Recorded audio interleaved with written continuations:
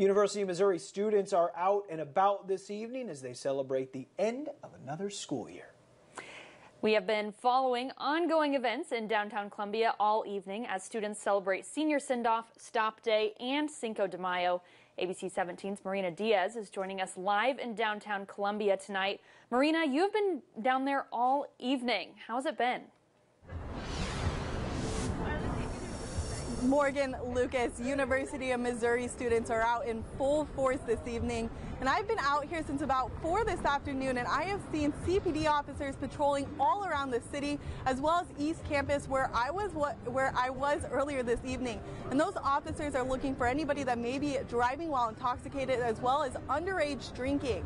I spoke with a few MU students earlier this afternoon, and they told me that they are glad to see the officers out. This is my favorite weekend. This is the best weekend of the year. University of Missouri students Ellie Dapier and Sammy Hickey are just two of the thousands of college students celebrating the end of another school year, and for some, the end of their college career. And while they are enjoying all the festivities happening throughout downtown Columbia, they told me that they will not be driving at all this weekend. I will not bring my car out probably once this weekend. Nope. Probably trying to save my gas anyway. Yeah, Uber or walking, because I'm pretty close, so. Yeah. And it's a good thing that they are planning ahead. The Columbia Police Department is using grant money to enforce DWIs and underage drinking, as well as keep students and the community safe.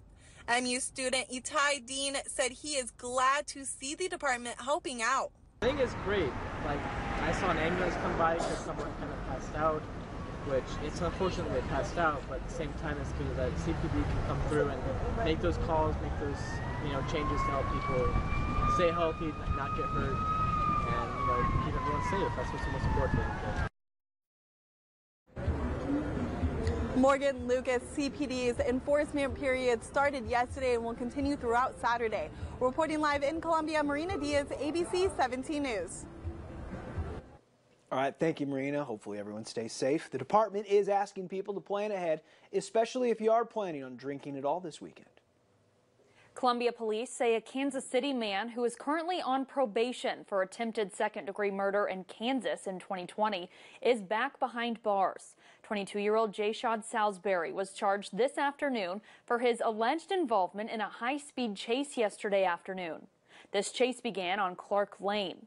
Salisbury eventually stopped near Primrose Drive and Sunflower Street after the car he was driving blew a tire.